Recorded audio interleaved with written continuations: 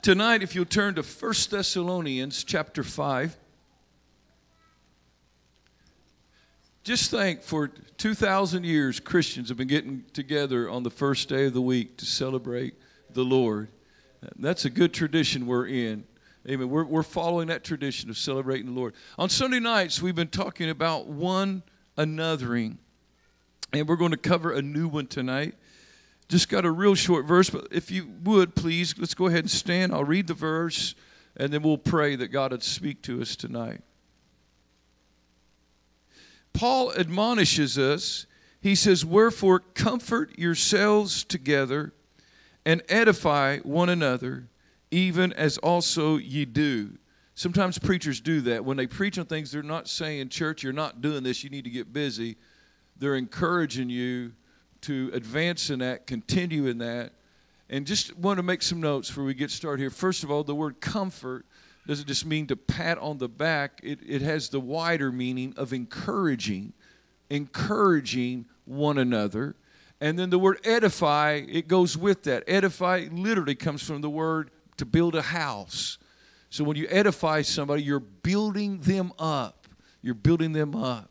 So let's take the word comfort. This comfort yourselves together. There's the one another together. This literally means encourage one another. So we're going to talk tonight about encouraging one another. Isn't that encouraging? Thank you. Pray with me for me tonight that God would speak to us. Father, thank you for your people. Thank you, Jesus, for your faithfulness. Lord, you're the one that came. You're the one that suffered. You're the one that bled. And you're the one that died and gave your life for us. You're the one that rose again. And oh, how we've benefited from that, Lord. Thank you for your goodness to us and your mercy. And Lord, I pray tonight that you would anoint me to speak your words in a way that will challenge us and change us and encourage us. Lord, that we would be the people you'd have us be. And Lord, in these last days, that all that enter would find that here God ministers to them through his people, and that they are helped and strengthened and encouraged. In Jesus' name, amen. You can be seated tonight. I want to share a study with you. Could I do that? Listen to this. It's real short. But recent research and studies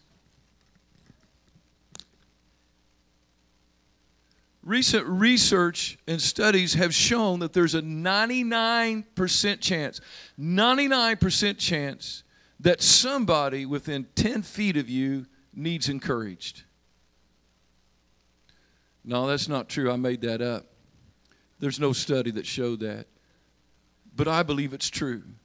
I believe I can say with assurance tonight that 99% chance that somebody within 10 feet of you needs discouraged. Let me take this drink of water. This is bothering me, okay?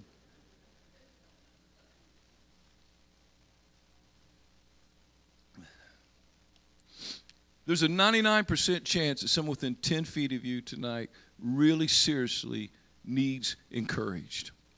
They need it. Did you know if you'll talk to most people that serve God any amount of time, they will have a story how they felt like quitting, but somebody came along and encouraged them. Think about that. Anyone that served God any length of time will have a testimony how they were at that point of feeling like they had to quit. They had to give up. But somebody came along and encouraged them. What does encourage mean? It literally means, the N means in. Encourage means to put courage into someone. Discourage, dis means out. Discourage means to take courage out of them. And what's courage? Courage is the ability or strength to do something that is dangerous and difficult. So when you encourage somebody, you put strength in them to give them the ability to do what is difficult in their lives. They have found their lives difficult. You encourage them. Now they're able to face that thing. And so let's look at this. Let's put this together. If you looked it up in a dictionary, encourage means to cause someone to be more hopeful, to cause them to be more determined, to cause them to be more assured. If you would look at the Greek word, to encourage means to inspire someone, to bring them comfort, and we'll get to this later, but the word encourage also means to exhort someone. So let's put this all together, and here it is on the wall. When you encourage someone, you say something that inspires them, gives them determination, gives them confidence, gives them hope, or gives them comfort. Amen. What a wonderful thing that you're able to say something to someone. And the word say is involved in that, exhorting. If you're able to say something that would make that change in somebody. Did you know before you leave this place tonight, you could encourage someone. You could literally say something to them that would put determination in their soul, that would inspire their faith, that would give them a confidence, maybe comfort them and give them hope. Amen. Let me just put it, because I want to end here. When you encourage somebody, you're simply saying to them, I notice. I notice you. I notice what you're going through. I notice what you're facing. Amen. When you encourage, you tell people it's not like the enemy's trying to tell them. They're not what the enemy's trying to tell them they are. Because when you encourage somebody, you're saying, I care and I notice. You know, a lot of difficulty is eased when we just know that people care and people notice. So let's look at this tonight. Why encourage? I don't want to insult anyone's intelligence, but why encourage? Because people need it. People need a lot of encouragement. People aren't babies. There's just a lot to face.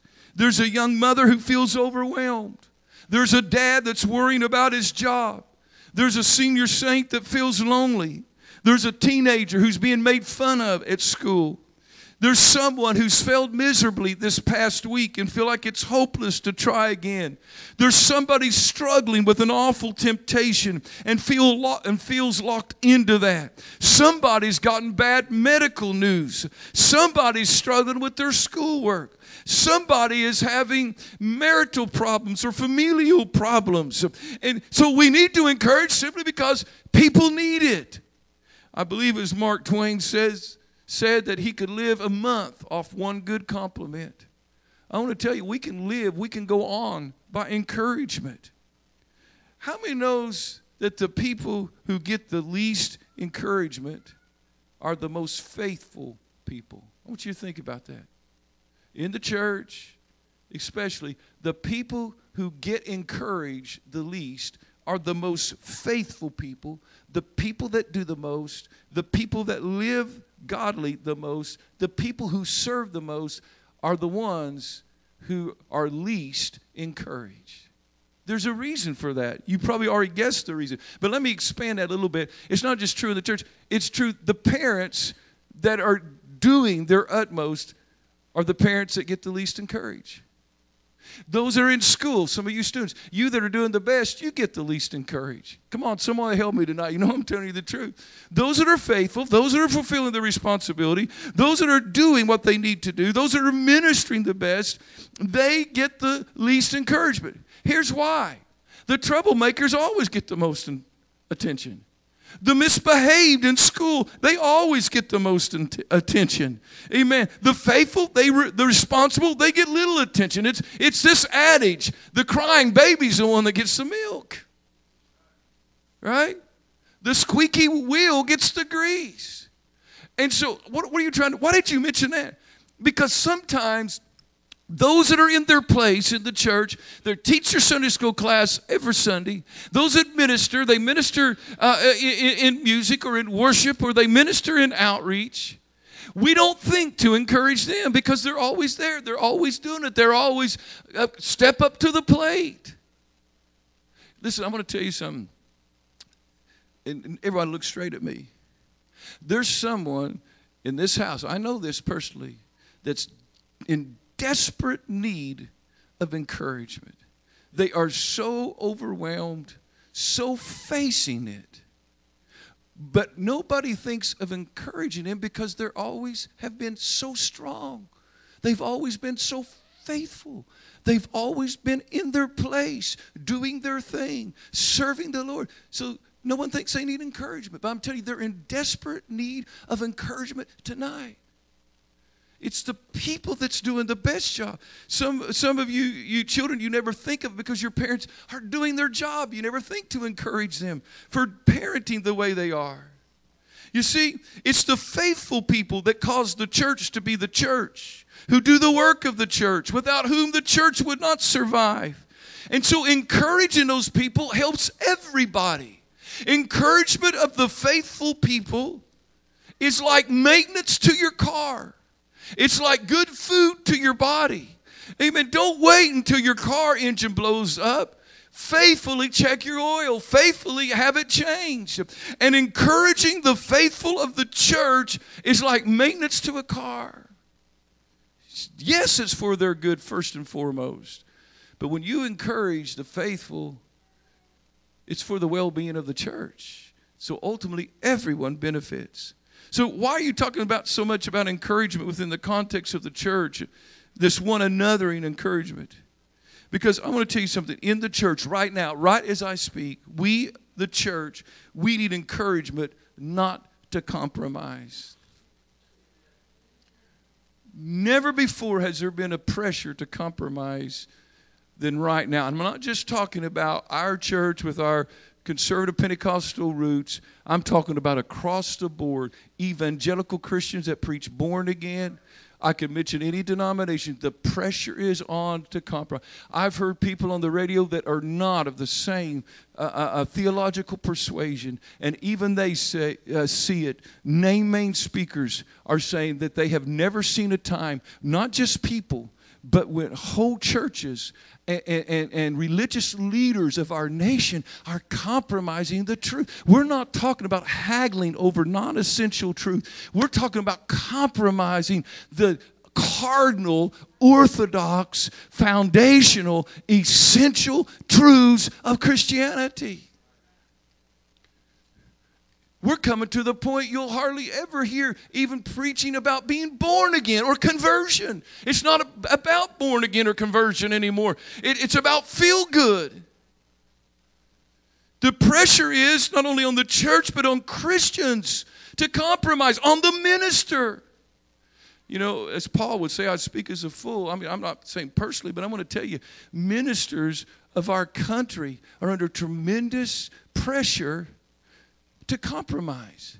And so they stand for the truth, and instead of being encouraged for standing for the truth, people come with criticisms that further discourage them to compromise. We need encouragement. Amen. You know, here's the thing about compromise. It always begins with small things, and then it becomes an avalanche. Amen. Let me tell you, Paul has some very good instruction in 2 Timothy chapter 3, verse 14. To Timothy, he says, Timothy, my son in the faith, continue thou in the things which thou hast learned and been assured of, knowing of whom thou hast learned them. Why did Paul tell Timothy, the young man, that? Because Timothy was under the pressure to compromise. So Paul says, don't compromise. Continue in those things that you've known. Why does the New Testament say over and over, hold fast to your faith? Why does it say, neglect not your salvation? Why does Jude say, earnestly contend for the faith which was once delivered to the saints? Because the pressure is on. But I want to tell you what will take the pressure off in a big way. And that is to be encouraged. Stand for the truth. Young person, you're doing the right thing. You're living the right faith. You're serving the Lord Jesus Christ. I mean, some children go to their parents after service and say, thank you, Mom and Dad, for being concerned that I know the truth about Jesus and about God and about the Word of God. So we need encouragement not to compromise. We need encouragement to bring out the best in one another. Did you know when we encourage one another, we bring out the best in each other? This is where that exhort comes in. Remember I told you that when Paul says comfort, it has the idea of exhorting one another. You say, well, what's an exhortation? I was thinking about how far to go here. But the word goes clear back to a grammatical use. A hortation is when you say of a group, including yourself, we need to do this. And it begins like this: let us. That's an exhortation. When you come out with the hortation, it's an exhortation. So it's not just me saying, listen, you need to do this, and you need to do that, and you need to do. But an exhortation is kind of like putting arms around one another and say, let us do this. See, that's the way you encourage. You don't ever get up on a high place and say, let me tell you how you need to do things. That's not the way we encourage one another. We encourage one another by saying we're all on the same leveled plane. Let us do. How many's ever read the book of Hebrews? Have you noticed the let us? Let us hold fast. Let us go on. Let us enter in. Let us. So this word of encouraging has the idea of exhortation. Amen. And so let me just make up some scenarios. Even this might be amongst the youth. Here's an exhortation. I know we were going to go see that movie, but let us not go and see it. I've seen the reviews. It's got profanity and nudity in it, and it would not be good for our Christian walk. Let us not go watch it. I can't believe you go watch such a thing, but let us not go watch it. Here's another one. Let us quit running down a Sunday school teacher, a music leader, amen, the youth pastors. Let us quit running down our leaders, and let us pray for them, and let us get in and worship with them. Let us quit insulting one another and criticizing. Let us get more involved. Let us go to outreach this week. Let us spend more time in prayer. Let us come to church with our hearts already prepared. Amen. Let us make a stand like Daniel and the three. Let us make a stand that we will not be defiled by the king's meat. And when everybody else shoulders themselves up to the table and partakes of that which is profane, let us make a stand even if they threaten us with the fiery furnace. Let us just stand. And having done all, let us stand. Let us. That's the kind of encouragement we need. So we need to encourage because people need encouraged, and even in the church. But listen to me, please. We need to encourage. You need to encourage. I need to encourage you because you really can. Listen to me. You really can be an encouragement. Don't push this off on somebody else and say they'd be good at that. I want to tell you, every one of you here that's a believer knows Jesus Christ. You can encourage people. It's unbelievable what a difference you can make in somebody's life. You say, how can you have such a confidence that we can encourage one another? Because we know the love of God. And we can share the love of God. That encourages. We can encourage one another because we got the truth of Scripture. We don't have to come up with our own witticism. Amen. We can just share with one another what the book says. We can encourage one another. Amen. Because we have the help of the Holy Spirit. Listen, if you're set on encouraging somebody, the Holy Spirit's going to get involved in that. He'll give you the words. He'll give you the way to come alongside. And in fact, I've been amazed that even this word for comforting and encouraging is the same word that is used for the Holy Spirit when He's called the Comforter, the called alongside one. Did you know when you're encouraging, you're being like the Holy Spirit? He's the one that comes along and encourages one another. How can we encourage one another? Amen. Because we have the reality of heaven to remind one another about. Oh, hallelujah. I said we got the reality of heaven to remind somebody about. That's why there's encouragement at the bedside of somebody dying of cancer. We can be an encouragement because there's heaven. Amen. We can be an encouragement because our very presence, if we don't even say one thing as a child and representative of God, our very presence can be a reminder of the presence of God and the nearness of God. Encourage one another. We encourage one another because people need it. We encourage one another because you and I really can. But we encourage one another, let me just put it this way, because you will need it yourself. If I have found anything true in living the life up to this point, been quite a few years, I have found true the axiom, for whatsoever man soweth, that shall he also reap. Amen. You see somebody, a resident of a nursing facility, and no family and nobody ever wants to go see them, attend to them, pay attention to them. There's exceptions to the rule because of other intervening situations. But I'm going to tell you, on most accounts, the reason nobody's going to see them is because they never went to see anybody. The reason people forget about them because they forgot. If there's anything that's true, it's this thing about sowing and reaping. Did you know if you'll sow encouragement, you're going to reap encouragement? Because there's going to be a day when you need encouragement. I've learned that from my own experience. I don't want to be too vulnerable here, but we can feel pretty sufficient sometimes in ourselves. I can handle this. I can handle life. I can do this. Other people that need encouragement, they're weak. They're doing something wrong. I want to tell you, don't get that attitude. Because life has a way of bringing you to a place. I don't care how strong you are. I don't care how much you know. Life has a way of bringing you to the place that you will need encouragement. Amen. If you'll be an encourager, encouragement will come to you. Amen. What you sow, you reap. I need it. You need it. Every person will come to that point. It isn't just the world that we live in, the reason why we need encouragement. It's the aspirations we have as a Christian that makes us need encouragement. Why? Because we as Christians, we want to grow. We want to be all that God would have us be. We want to serve Christ. That takes encouragement. Let's move quickly on. I'm really about done, but when do we encourage? In the context of our scripture, we encourage one another to help one another continue in the faith.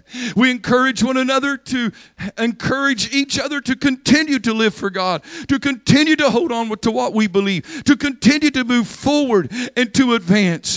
When do we need encouragement? When we begin to lose our passion and enthusiasm for the things of God. We need encouragement when we begin to stumble on our way. We need encouragement when we're involved in a life struggle. We need encouragement when we face loss and we face disappointment. We need encouragement when we're tired and we're weary in life and serving God. And it's that last one that I want to emphasize. Amen. Why in the world did Paul say, let us, there it is again, let us not be weary in well-doing? Why did Paul say that? Why was he trying to encourage those? It's very simple. We do get weary in well-doing. We do get weary in serving God. We do get weary in this life of a Christian. Amen. We need that encouragement when we find it hard to go on. We need that encouragement when we feel like quitting. We need that encouragement when we're weary with the walk. We need that encouragement when they're in the heat of the battle. We're just tired to the bone. Amen. We need that encouragement because of the grind and the atmosphere of our jobs in the secular workplace. Amen. We need encouragement because the pressures of our studies and the atmosphere of school. We need encouragement because just the struggles of living and making ends meet. We need that encouragement because of the constant societal challenges to our faith. We need that encouragement because we fight spiritual battles that goes beyond the physical. Amen. Even the financial. There is that spiritual battle. We need encouragement so we can be faithful to ministry, faithful to service, faithful to worship. We need that encouragement so we can share the gospel and see somebody come to Christ. That's when we need that encouragement. All right, well, how to be an encourager. I'm going to make this very brief and simple. But I have discovered as I prepared, if I want to encourage, then I need to learn what makes somebody an encourager. If I'm going to encourage, what makes somebody an encourager? And it's really quite simple. Here's the way it works. Whatever our temperaments, here's how it works. When we turn inward in ourselves, we become miserable. We become full of negative outlook. We become full of criticism when we turn inward and look at our own self and our own problems and our own emotions. When we look inwardly, we just become miserable, critical folks that forget other people have struggles, other people have battles. And so we cannot be an encourager. How does someone become an encourager? They make the decision with the help of God, I'm not going to look inwardly, I'm going to look outwardly. I'm not going to look inwardly to my problem. I'm going to look outwardly to other people's problems. And when you begin to look outwardly, the Holy Spirit will help you. But you begin to realize that you can make a difference in that person's life. Being there for them. Saying what needs to be said. I turn inward, I'm discouraged. I look outward, I can be an encourager. So here it is. The best way, how many knows this? The best way to overcome unthankfulness is to outwardly express thankfulness. The best way to overcome selfishness, which we all tend to, the best way to overcome selfishness is to serve someone else. And the best way to be encouraged ourselves is to be an encourager to someone else. I want to tell you, encouragement is as infectious as the common cold. I promise you it'll work this way if you have even half a heart. If somehow after service I'm able to really encourage Brother Casada, I have a feeling he won't get out the door before he'll feel like encouraging somebody else. It's infectious. Amen. Encourage one another. Exhort one another. Comfort one another. So first, if you want to encourage, set your heart to become an encourager. Second, look for opportunities to encourage. When you turn your gaze outwardly, you'll see the opportunities. They're everywhere. You may be middle-aged, but you'll notice a young person that needs to be encouraged. Or you might be a young person. You'll notice a grandpa or a grandma that needs to be encouraged. You'll see the opportunities. If you pay attention to other people, you'll discover countless opportunities to encourage them. Real briefly, in parenthesis, if you're going to encourage, you can't be negative. It's an oxymoron. Amen. You can't be negative with the person and encourage the person. Don't attack them, encourage. Don't put them on the defensive. Amen. Build them up, as Paul said. Don't speak harshly, speak encouragingly. Don't criticize. Speak good things to them and about their faith. Well, where to begin? This is it tonight. Where to begin? We're through after this. Begin with those with whom you worship God. That's where you need to start encouraging. Encourage your fellow believers. Encourage those that are faithful ministers in the church. Faithful ministers in the church. Amen. You know, some have sat, and I'm trying to encourage. I'm not trying to be negative, but some have sat in a Sunday school teacher's room for 20 years and never once said, I appreciate the preparation you put into that lesson. Think about that. There's been young people, Brother Brian, that's been all through the youth group from the time that it was legal till they left. And not once did they say, thank you for driving us to all the youth camps. Thank you for the job that you do. And only thing I'm trying to say, I'm not trying to help Brother Brian tonight on that. I'm trying to help all of us. It's when we encourage the others that something happens in our own heart and something happens in the body, in the church of the living God. I want to ask you one thing. I'm just going to slip it right in here. How many has ever had God encourage you? Isn't that a wonderful thing? Amen. So when we encourage, we're like God. We're to begin with those you serve. Encourage the faithful ministers. Encourage the examples in the church. Encourage your friends in the church. My. I don't know what happens. I'd have to ask Brother Brian. But sometimes young people can pick on one another. One of them tries to sing. The rest laugh at them. What if we just pushed all that aside and encourage them. Encourage them to pray. Encourage them to sing. Encourage them at their testimony at the nursing home. You see, it's in the context of friendship that encouragement is best given and best received. Encourage your fellow believers. Encourage your friends. Encourage your family. Families need encourage. I know your young dad's just dad. That's just his job. Mom's just mom. That's just her job. You wouldn't believe the difference in your mom's life if you just encourage her. Mom, you're doing a great job. What about it? What if you encourage your spouse? Say something encouraging to them. Amen. Amen. So begin there and then expand to those you spend your day with. We spend our day with a lot of people that we're not close to. Co-workers, students. But after you've encouraged people around you, then you'll become an encourager to those that fill your day. Let me tell you what will happen. Amen. It'll be a co-worker. You'll see an opportunity to encourage. It'll be a fellow student. You'll see an opportunity to encourage. And then it brings me to the last thing. Then you can expand to opportunities outside your usual circles.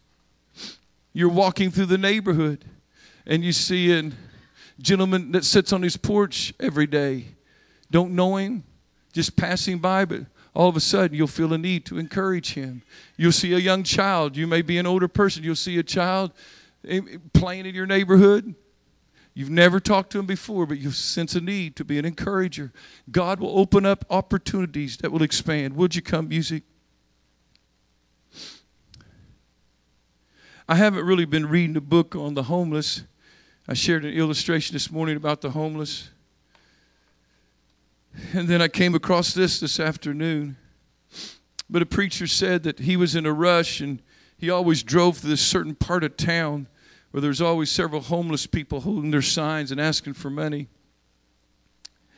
And he said one of them was walking up to the cars as they were waiting on the light to change and holding his sign up in the window and doing what I must confess I do, just ignore him. But the preacher said he rolled down his window and he said to the man, he said, listen, I do not have any cash right now, but my wife has got to take me to the airport in an hour and a half. If you're still here, we'll come by here and I'll have money for you then. And he said that man said through the window, he never said, thank you for your offering of money.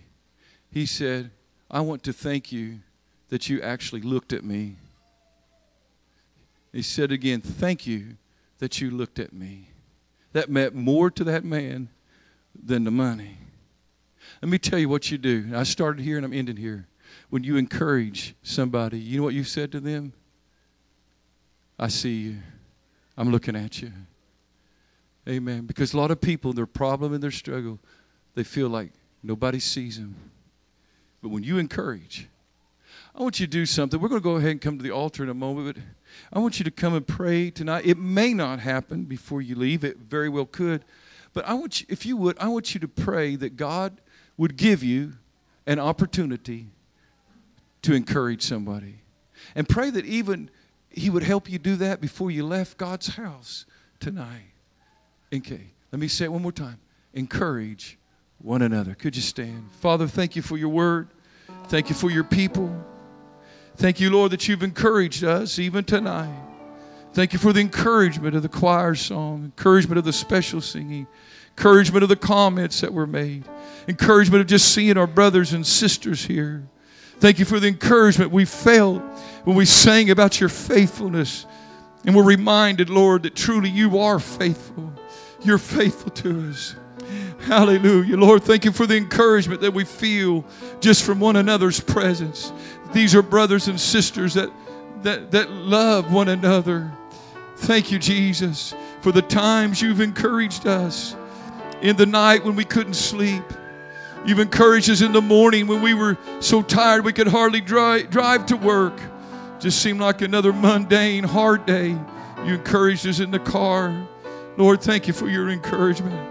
You're an encouraging God. Hallelujah. Oh, hallelujah.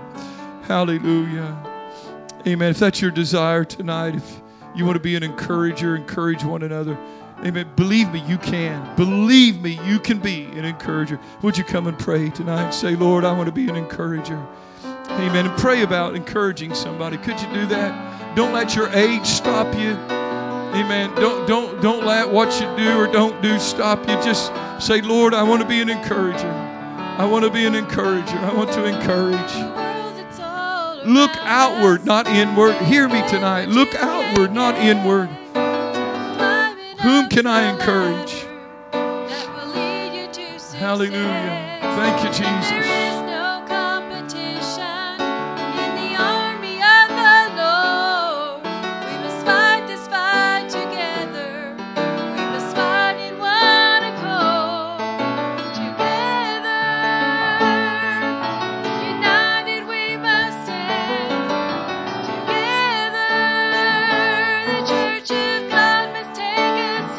I want to encourage you tonight. Appreciate the way you come, pray, service after service. I want to encourage you. You're doing the right thing the way you fill these altars and seek the Lord. Amen. Amen. Lord, we seek you tonight. We seek you tonight, Lord. Oh, turn outward. Somebody needs encouragement. Together. Yes, Lord.